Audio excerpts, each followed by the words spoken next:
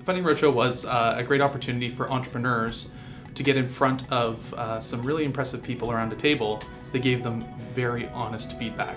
And now hopefully they'll be able to take that away, create further opportunities to connect with these people.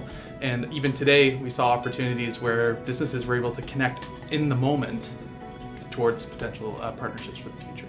I would say several of these companies are quite fundable, and I would hope that they would be successful in raising funding.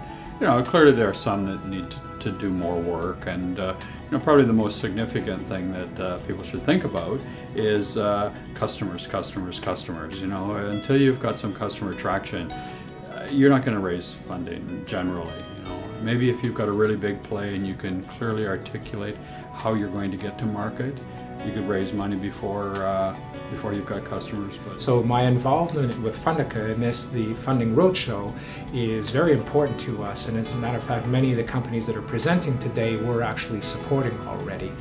And it's very good that these sorts of opportunities happen because it gets more exposure for these companies. One, to present just that one more time, and two, to expose them to a wider network of people. The Funding Roadshow, I thought, was a very, very interesting, was a very well put on event.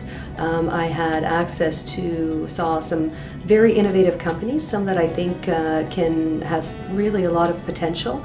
Others that maybe were a little bit further behind, but that you could provide mentorship and guidance, because that's also part of the role of of being an organization that helps on company building.